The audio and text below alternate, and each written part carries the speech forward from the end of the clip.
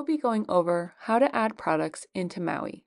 Products is the home base for information about each of the items you sell at your dispensary.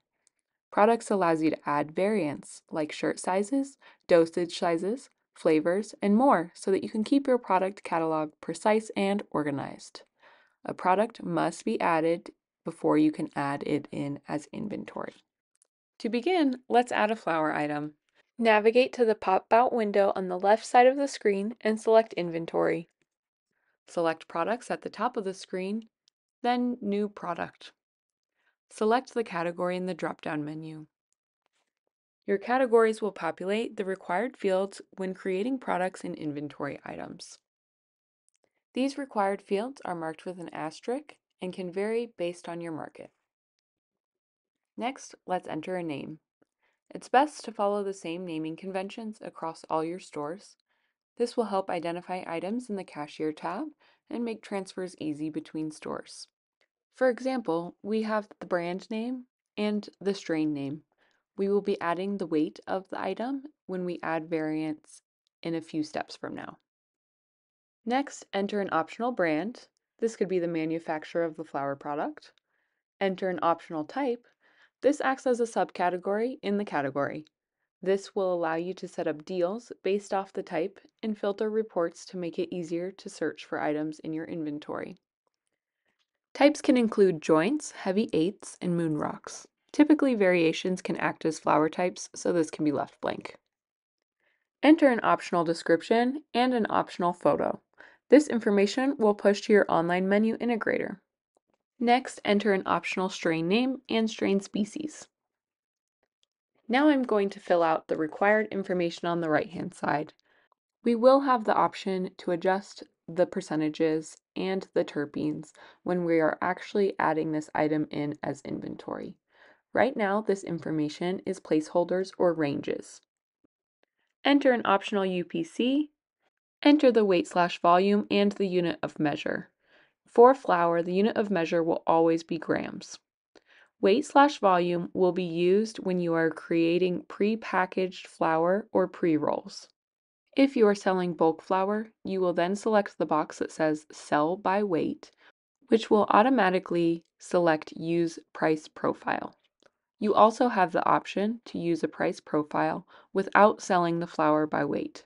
Just select that box and then select the price profile that you would like to use. For this example, I'm going to use a specific out-the-door price and cost.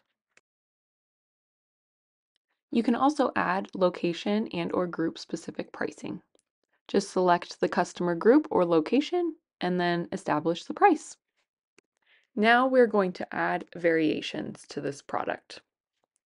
When I select Add Variation, the information entered in the previous section will act as our first variation. Enter the name. Whatever you type in the variant name box will append to the original product name. As you can see, all of this information is already filled out, and here's our second variation. I would enter the name of our second variation, enter the unit of measure, weight. In this example, I am selecting Sell by Weight because we are selling bulk flour, and selecting our price profile. Now let's add one more variation. Enter the variant name, enter the weight, unit of measure, price, and cost. Now that all required fields have been entered, click Save in the upper right corner. Now let's search for the product we just made. Here it is. On the right-hand side, you'll see details of the variations we've also created. We have our 1 gram pre-roll, our bulk flour, and our pre-packaged eighth. Now let's add a non-flour item to the catalog. Navigate to the screen's pop-out window on the left-hand side and select Inventory.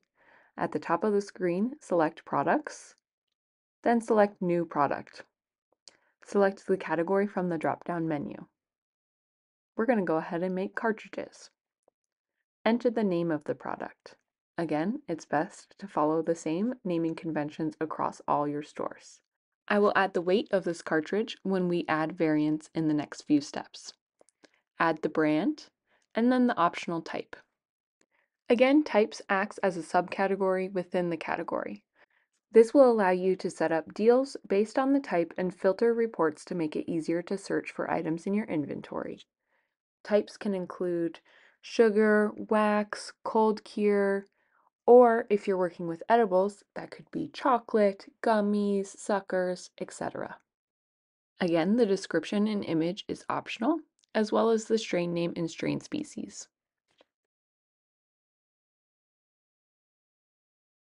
Now, enter the required information on the right-hand side.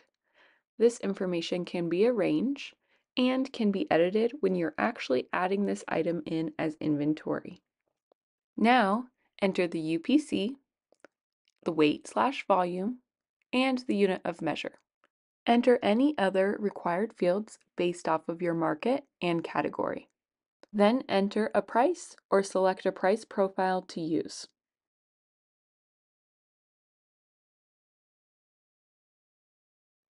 Now let's add our variations.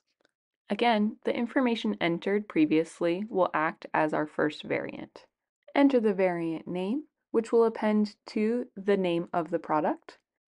Scroll down to your next variation and enter the variant name. Variants are best used when thinking about weights of items or flavors. In this example, we are selling a Maui Wowie cartridge that is sold in different sizes. If we were adding edibles as a product instead of cartridges, some examples of variations could be different flavors or a multi-pack or single pack of gummies, for example. This next variation is a 2-pack of a 1-gram cart. When entering the weight/volume for a package, make sure to do the entire weight of the package. Enter the price and cost. Once all required fields are entered, the Save button in the upper right corner will turn purple. Now let's check on our product we just made. Here it is. On the right-hand side, again, we can see our variations and more information about it. We can also edit this product at any time and add more variations if we need to. Now let's add in an accessory product. Navigate to the screen's pop-out window on the left-hand side and select Inventory. At the top of the screen, select Products, then select New Product. Select the category, and then enter the name. Again, we are going to use our variation feature to add in different sizes of a white t-shirt. The only other required information is going to be the price and cost. Brand, type, description, photo, UPC, and par level are all optional.